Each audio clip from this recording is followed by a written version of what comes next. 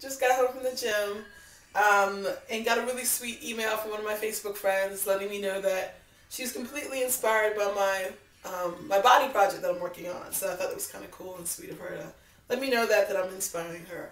She also wanted to know about the spinach berry smoothie I'm always talking about. And it's just a smoothie I make for myself after the gym to help fill me up and so I can be sort of like clear of mind and figure out what I'm going to have for lunch. It's simple, super simple. Spinach. I'm using strawberries today. Blueberries, which usually actually the berries are usually frozen just because I like how they give me that slushy feeling. Makes me feel like I'm doing something.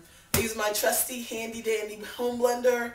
Throw some water in, throw the ingredients in, blend it up, pour in the cup, throw a straw in that sucker, and it's all mine. So super easy. That's why I keep doing them, because I can do them. They're super easy. So I'm just going to make a batch for myself, and then that's it.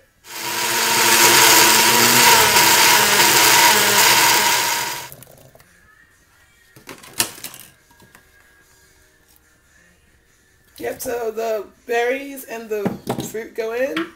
I usually blend up the spinach first because that is a little trickier. And then turn it on.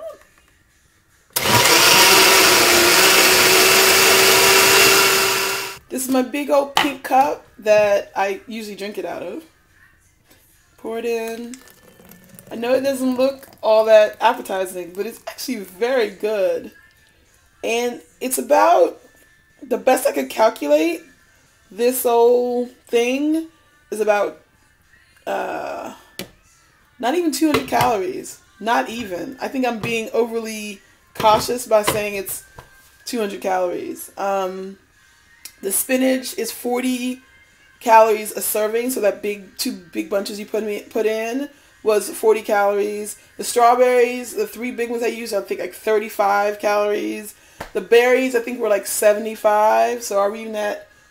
I don't even think we're at. I don't think we're even at 150 yet. So it's about that. And so I throw my straw in, and that's my berry smoothie.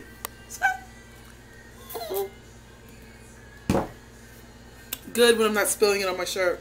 So I'll talk to you guys later.